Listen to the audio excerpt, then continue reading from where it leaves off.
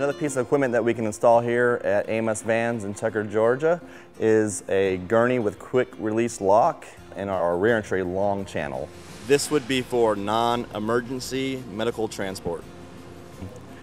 I'm going to open the automatic tailgate, and then our manual rear entry ramp will pull this down.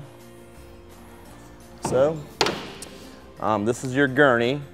It does have to meet certain requirements. It has to be a certain length and width before it can work. So you can always double check that with us, give us a call, and we can give you the best suggestion of what gurney will work for this application. You have your quick release lock right here, which you push, releases the pin. You go to your right, and then you're gonna pull it all the way out, like so. So in the van, you do have this quick release lock that attaches to the gurney. The gurney has a little pin.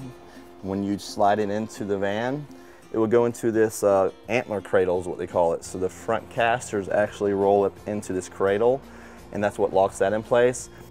What we did here is we put a floor mount, and then we have 2 threaded inserts on the floor mount.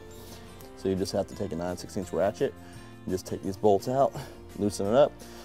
So you are able to take this out of the floor and also use it as a wheelchair accessible van.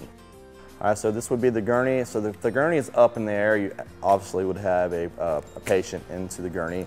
It's gonna spring down, so this would be up in the air. But once you get them down to the low, all the way low position, that's where it has to be locked in. You want to push it up. Slide it forward into the antler cradles. You have your pin right here. It's gonna go into the hook. So now it's locked in place and you're done.